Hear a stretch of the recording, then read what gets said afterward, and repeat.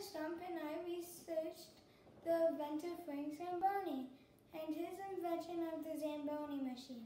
I chose to research Frank Zamboni because I love hockey. I've always wondered who invented the Zamboni and how it worked.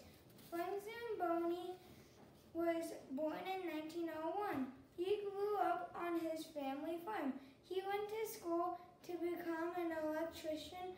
Frank Zamboni and his brother Lawrence started their own business called the Zamboni Brothers Company.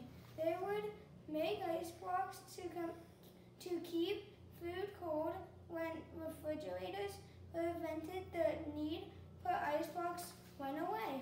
So they built an ice rink. Ice resurfacing in the 1940s was not easy and it would take a long time.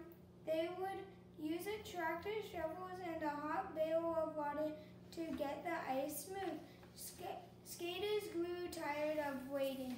Frank Zamboni came up with a solution with the invention of the Zamboni machine. His first prototype, the Model A, built